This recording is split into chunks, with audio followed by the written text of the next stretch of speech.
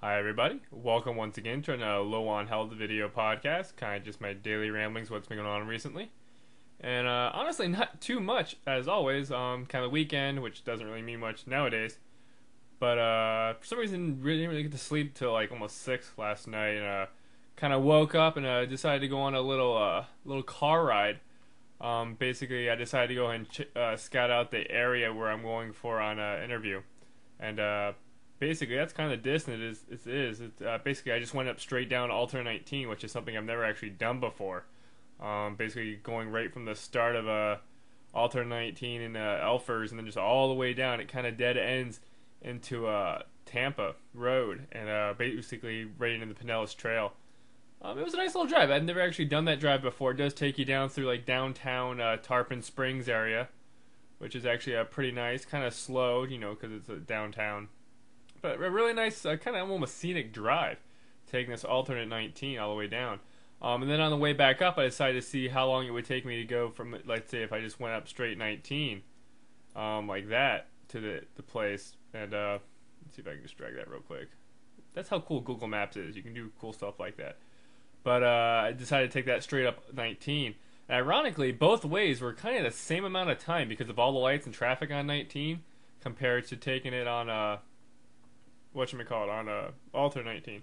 But it was a nice little drive, and after the drive, I kind of just did a little bit of shopping. I needed some printer toner for my printer cartridge, so I decided to stop by Walmart because that's on the way and it's cheap.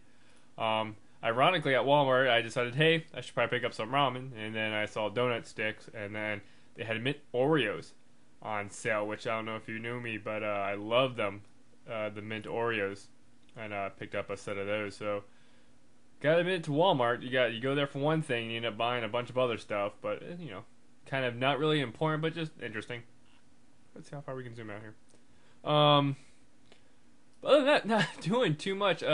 I did find this interesting article that basically talks about the iPad, the Kindle, and the HP Slate. I had never heard about the HP Slate before, in which case I guess that's basically like another kind of netbook thing coming from Microsoft. It's just a nice little article of like the pros and cons of each.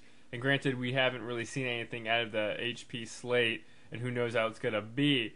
But basically, a lot of people aren't happy with the iPad whatsoever. Basically, they're saying the iPhone's a better piece of technology than that. So not really too good for iPad, I guess. I mean, I'm not, like I said, I'm not that interested in them. Honestly, if I was gonna get something like this, I would just get one of those cheap like $300 netbooks from like Walmart just to surf the net and do some basic word processing and whatnot.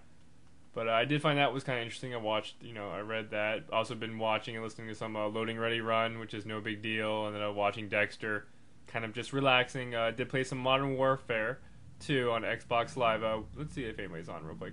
It was kind of nice playing Warfare because we actually had it tonight, an 8-person running crew, which isn't necessarily rare, but it's very nice to see everybody kind of getting together and playing. And I mean, we were just running maps just because of our communication and knowing exactly who's good at doing what.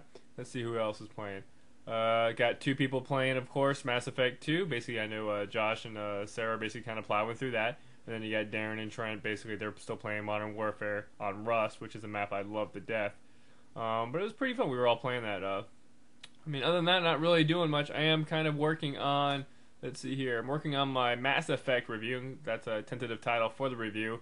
I'll probably work on that tonight and get that out of the way and then revise it Sunday and get that up, posted for my Monday post. It'll probably just be a nice long Mass Effect 2 review of the pros and cons and my views on it, in which case I mentioned before, it's not really high on the game of, great. I doubt it's going to be in my top 10 of the year, unless the rest of the games this year aren't that great. I'm really not that happy with it, but that's just my personal opinion. It's still a good game, and people are enjoying it. But other than that, that's kind of just about it. I'll probably be working on this review and getting some sleep. So I'll thank you guys for watching, and I'll catch you next time.